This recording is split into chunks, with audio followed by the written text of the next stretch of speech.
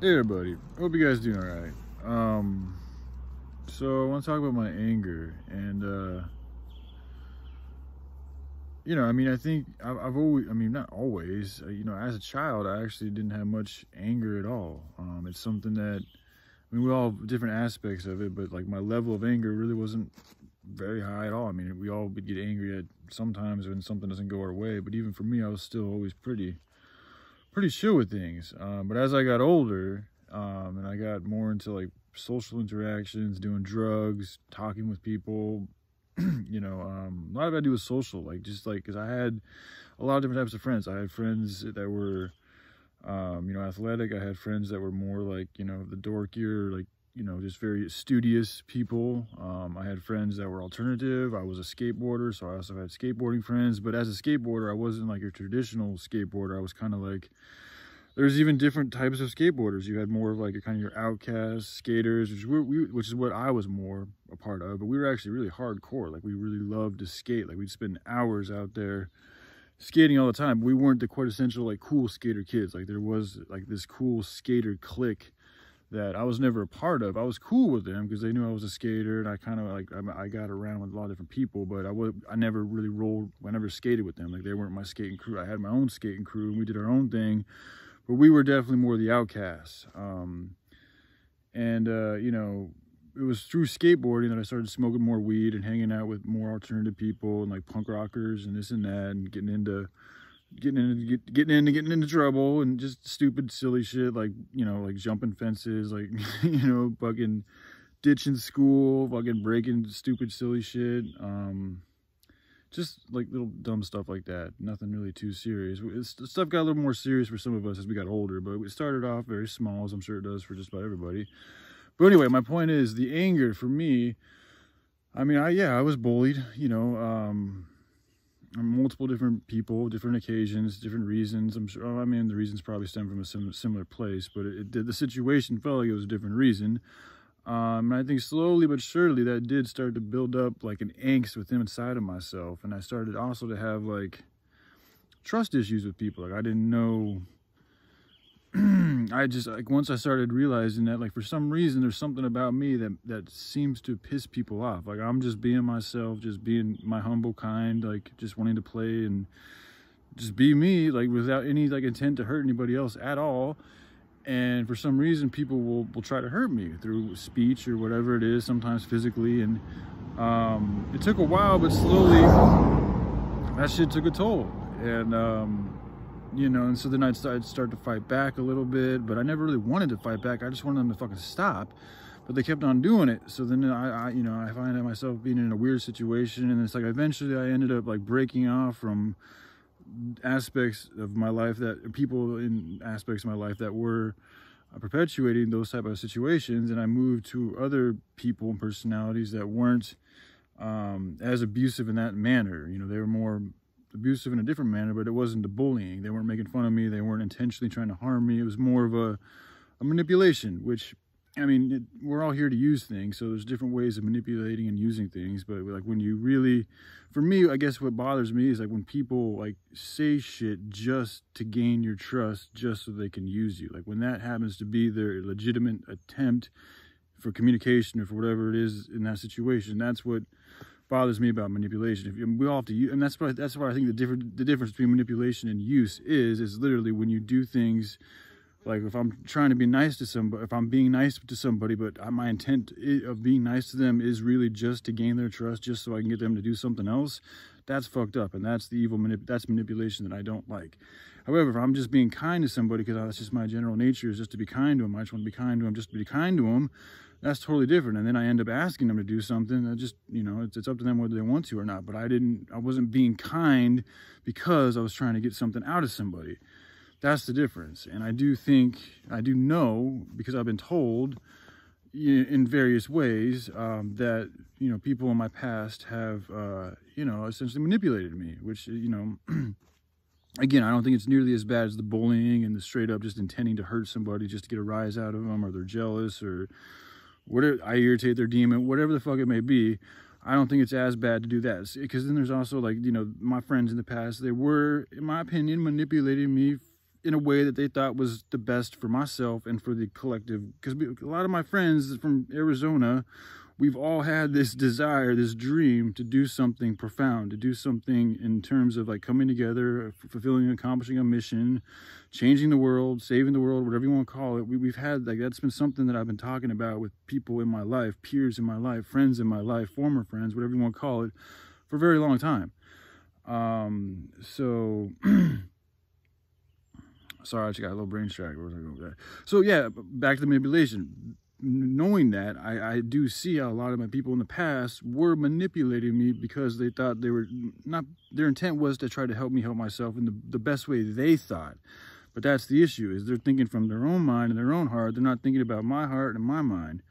So that's where things get fucked up. And it's also forceful. Like, you're forcing me to try to do something that you think is best for me.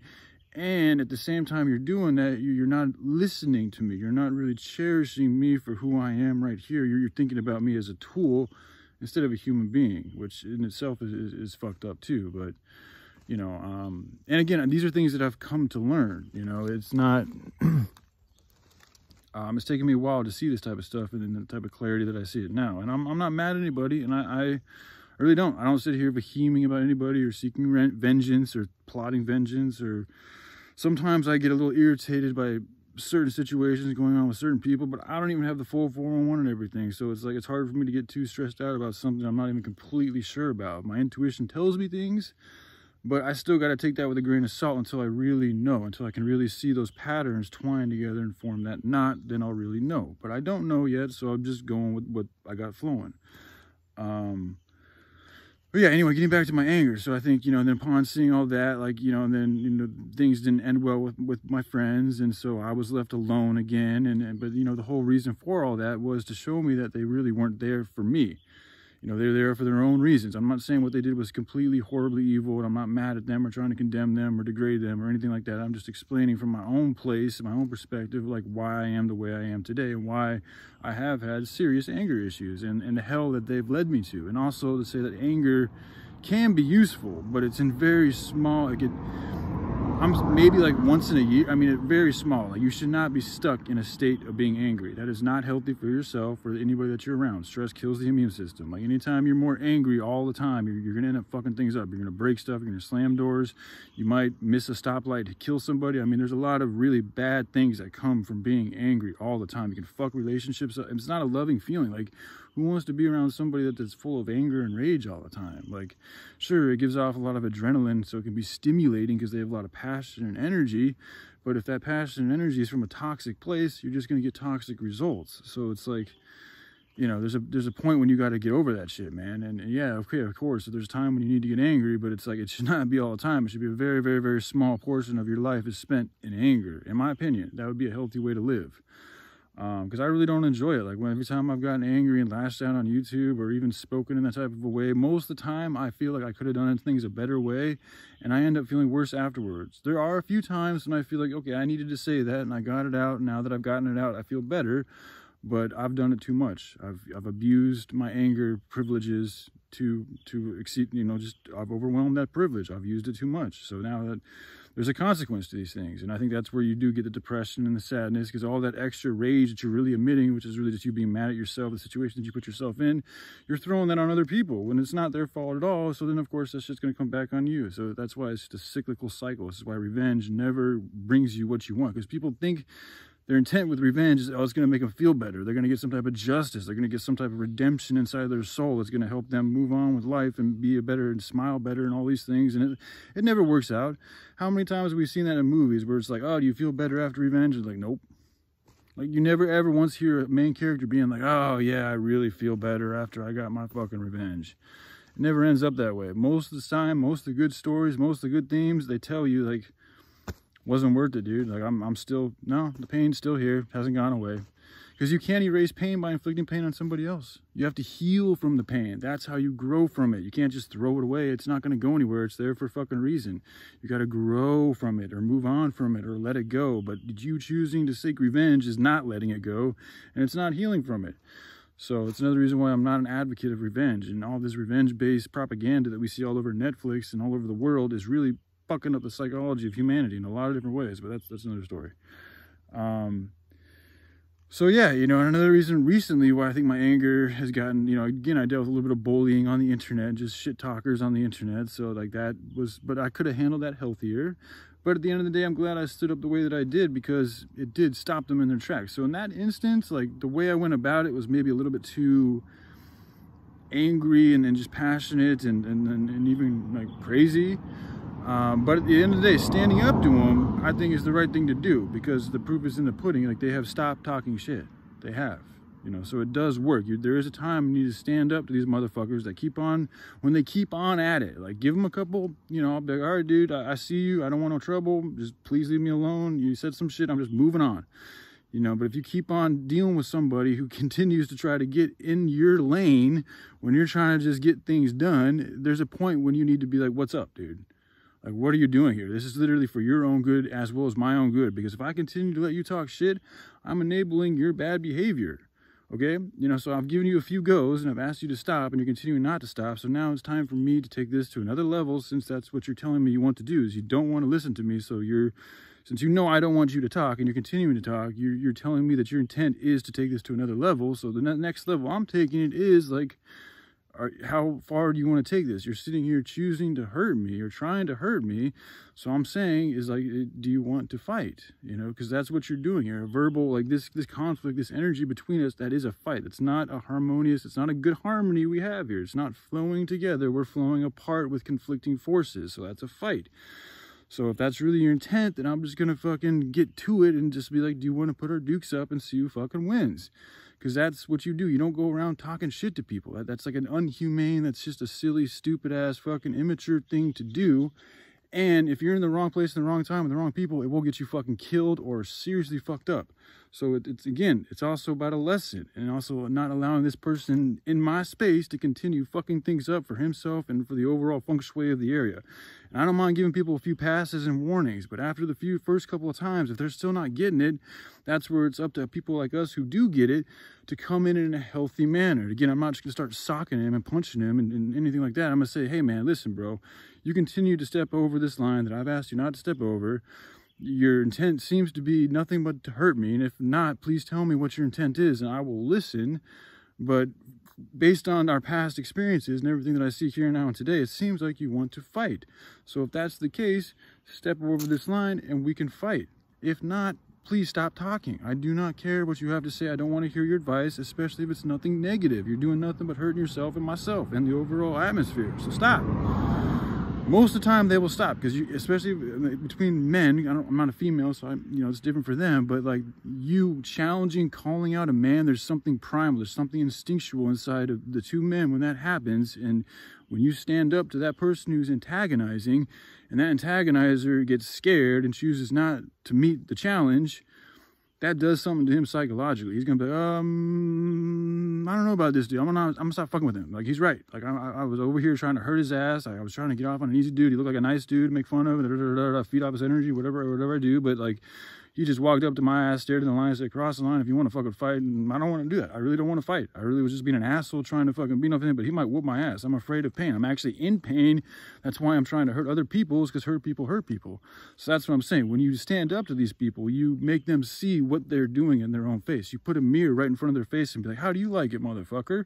You're coming at me trying to hurt my ass, and I'm just trying to walk down from A to B.